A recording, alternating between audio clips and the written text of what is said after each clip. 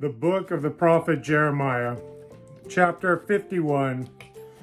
Thus says the Lord, Behold, I will rise up against Babylon, and against them that dwell in the midst of them that rise up against me, a destroying wind, and will send unto Babylon fanners that shall fan her, and shall empty her land, for in the day of trouble they shall be against her round about. Against him that bends, let the archer bend his bow, and against him that lifts himself up on his brigandine. And spare ye not her young men, destroy ye utterly all her host.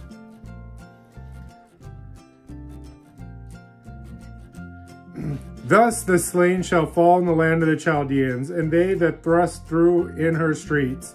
For Israel has not been forsaken, nor Judah of his God, of the Lord of hosts, through their land was filled with sin against the Holy One of Israel. Flee out of the midst of Babylon, and deliver every man his soul. Be not cut off in her iniquity, for this is the time of the Lord's vengeance.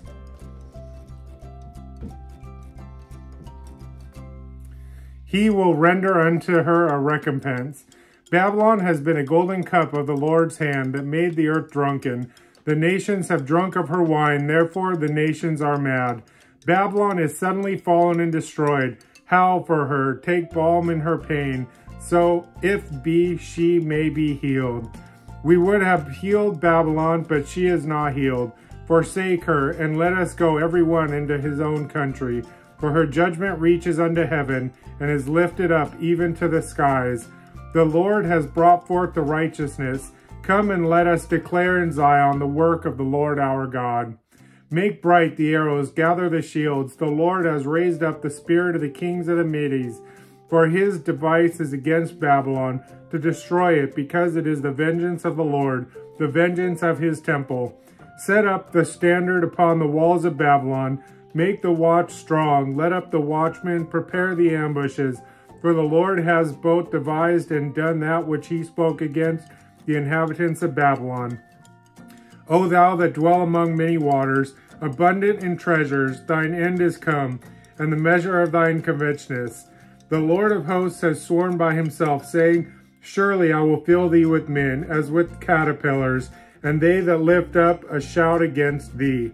He has made the earth by his power. He has established the word by his wisdom, and has stretched out the heaven by his understanding.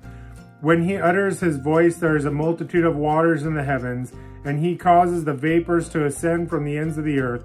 He makes lightnings with rain, and brings forth the wind out of treasures. Every man is brutish by his knowledge. Every founder is confounded by the graven image, for his molten image is a falsehood, and there is no breath in him. They are vanity, the work of errors. In the time of their visitation they shall perish. The portion of Jacob is not like them, for he is the former of all things, and Israel is the rod of his inheritance. The Lord of hosts is his name. Thou art my battle axe and weapons of war, for with thee will I break in pieces the nations, and with thee will I destroy kingdoms. And with thee will I break in pieces the horse and his rider, and with thee will I break in the pieces the chariot and his rider. With thee also will I break in the pieces man and woman, and with thee will I break in pieces old and young, and with thee will I break in pieces the young man and the maid. I will also break in pieces with thee the shepherd and his flock, and with thee I will break in pieces the husbandman and his yoke of oxen, and with thee will I break in pieces captains and rulers.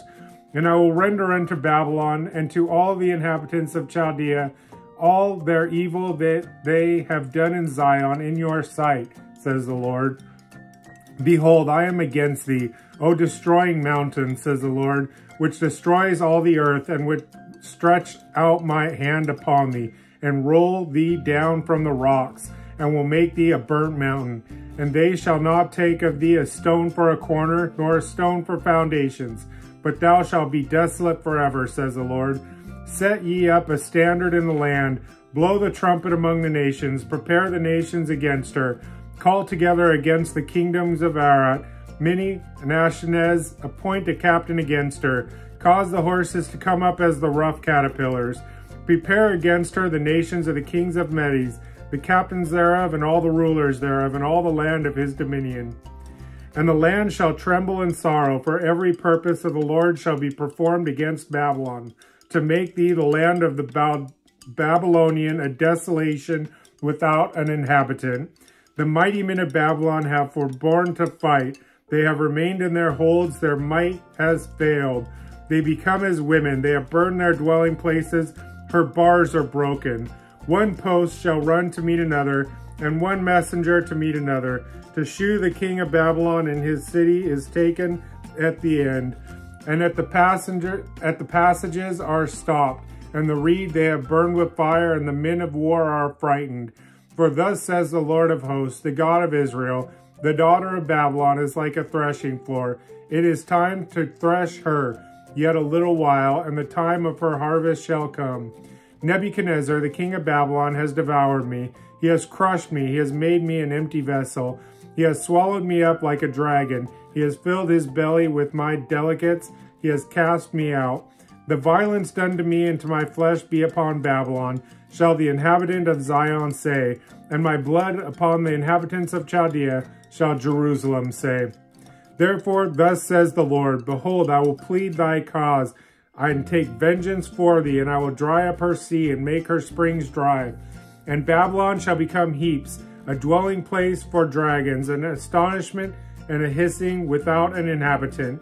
They shall roar together like lions, they shall yell as lions' whelps. In their heat I will make their feasts, and I will make them drunken, that they may rejoice and sleep a perpetual sleep, and not waken, says the Lord. I will bring them down like lambs to the slaughter, like rams with he-goats. How is Sheshash taken, and how is the praise of the whole earth surprised? How is Babylon become an astonishment among the nations? The sea has come up upon Babylon, and she is covered with the multitude of the waves thereof. Her cities are a desolation, a dry land, and a wilderness, a land wherein no man dwells, neither does any sons of man pass thereby. And I will punish Bel in Babylon, and I will bring forth of his mouth that which he has swallowed up, and the nations shall not flow together any more unto him. Yes, the wall of Babylon shall fall. My people, go ye out of the midst of her, and deliver ye every man his soul from the fierce anger of the Lord. And lest your heart faint, and ye fear the rumor that shall be heard in the land. A rumor shall both come 1 year, and after that in another year shall come a rumor, and violence in the land, ruler against ruler. Therefore, behold, the days come, that I will do judgment upon the graven images of Babylon, and her whole land shall be confounded, and all her slain shall fall in the midst of her. Then the heaven and the earth and all that is therein shall sing for Babylon, for the spoils shall come unto her from the north, says the Lord. As Babylon has caused the slain of Israel to fall, so that Babylon shall fall the slain of all the earth. Ye that have escaped the sword, go away, stand not still. Remember the Lord afar off, and let Jerusalem come into your mind.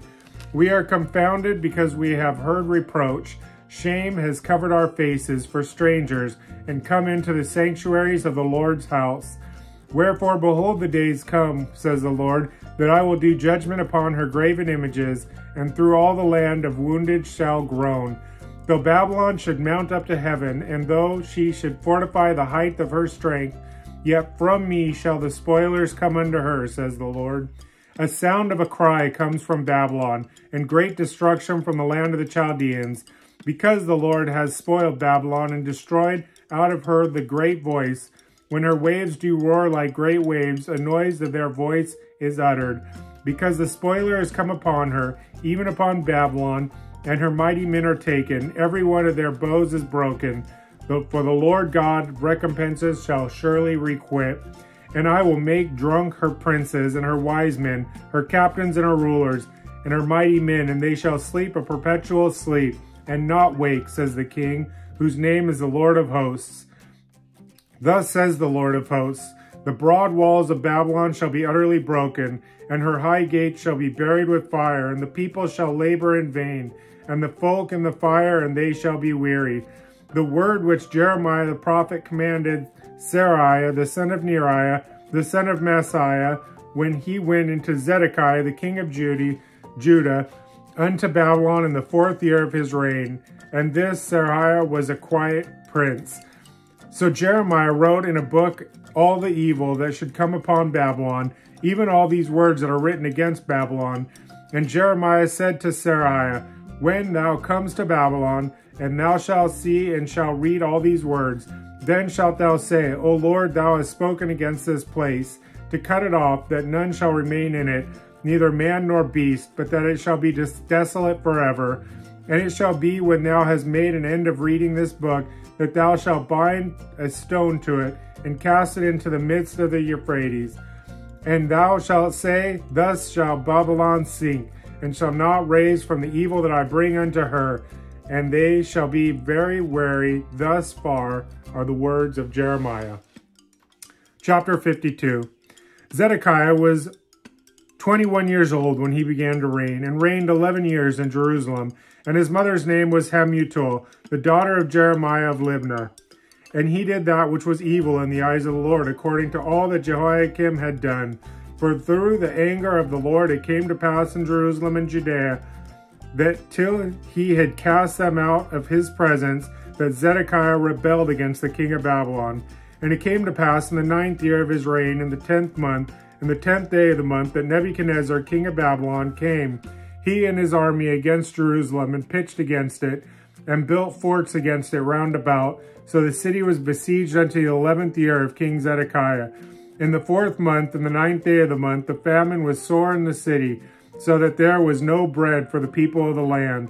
Then the city was broken up, and the men of war fled, and went forth out of the city by night, by the way of the gate between the two walls, which was by the king's garden. Now in Chaldeans were by the city round about, and they went by the way of the plain. But the army of the Chaldeans pursued after the king, and overtook Zedekiah in the plains of Jericho, and all his army was scattered from him. Then they took the king, and carried him into the king of Babylon to Riblah, the land of Hamath, where he gave judgment upon him. And the king of Babylon slew the sons of Zedekiah before his eyes, and slew also the princes of Judah in Riblah. Then he put out the eyes of Zedekiah, the king of Babylon, bound him in chains, and carried him to Babylon, and put him in prison till the day of his death. Now in the 5th month of the 10th day of the month, which was the 19th year of Nebuchadnezzar, king of Babylon, came Nebuzaradan, captain of the guard, which served the king of Babylon, into Jerusalem, and burned the house of the Lord, and the king's house, and all the houses of Jerusalem, and all the houses of the great men, burned he with fire. And all the armies of the Chaldeans that were with the captain of the guard broke down all the walls of Jerusalem round about. When Nebuzaradan, the captain of the guard, carried away captive certain of the poor of the people, and the residue of the people that remained in the city, and those that fell away, that fell to the king of Babylon, and the rest of the multitude. But Nebuzaradan, the captain of the guard, left certain of the poor of the land for vine dressers and for husbandmen. Also the pillars of brass that were in the house of the Lord, and the bases, and the brazen sea that was in the house of the Lord, the Chaldeans broke, and carried all the brass of them into Babylon. The cauldrons also, and the shovels, and the snuffers, and the bowls, and the spoons, and all the vessels of brass wherewith they ministered, took they away. And the bassoons, and the firepans, and the bowls, and the cauldrons, and the candlesticks, and the spoons, and the cups, that which are the gold in gold, and that which is silver in silver, took the captain of the guard away. 2 pillars, 1 sea, 12 brazen bowls that were under the bases, which King Solomon had made in the house of the Lord. The brass of all these vessels was without weight. And concerning the pillars, the height of one pillar was 18 cubits, and a fillet of 12 cubits did compass it, and in the thickness thereof was 4 fingers. It was hollow, and a chapter of brass was upon it, and the height of one chapter was 5 cubits, with network and pomegranates upon the chapters round about, all of brass. The second pillar also and the pomegranates were like unto these, and there were 96 pomegranates on his side, and all the pomegranates upon the network were 100 round about. And the captain of the guard took Seraiah the chief priest, and Zephaniah the second priest, and 3 keepers of the door. He took also of the city of the eunuch, which had a charge of men of war, and 7 men of them that were near the king's person. which were found in the city, and the principal scribe of the host, who mustered the people of the land, and 60 men of the people of the land, and that were found in the midst of the city. So Nebuzaradan, the captain of the guard, took them and brought them into the king of Babylon to Riblah. And the king of Babylon smote them and put them in the depth of Riblah in the land of Hamath. Thus Judah was carried away captive out of his own land. This is the people whom Nebuchadnezzar carried away captive in the 7th year, 3,000 Jews and 23. In the 18th year of Nebuchadnezzar, he carried away captive from Jerusalem 832 persons. In the 23rd year of Nebuchadnezzar, Nebuzaradan, the captain of the guard, carried away captive of the Jews 745 persons. All the persons were 4,600. And it came to pass in the 37th year of the captivity of Jehoiachin, king of Judah, in the 12th month, and in the 25th day of the month, that evil Merodach, king of Babylon, the 1st year of his reign, lifted up the head of Jehoiachin, king of Judah, and brought him forth out of prison.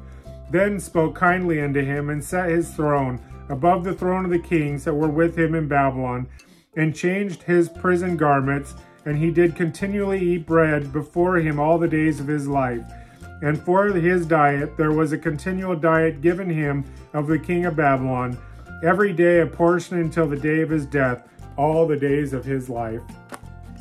This is the word of the Lord. Thank you, Lord. I love you with all my heart. In your loving name I pray. Amen.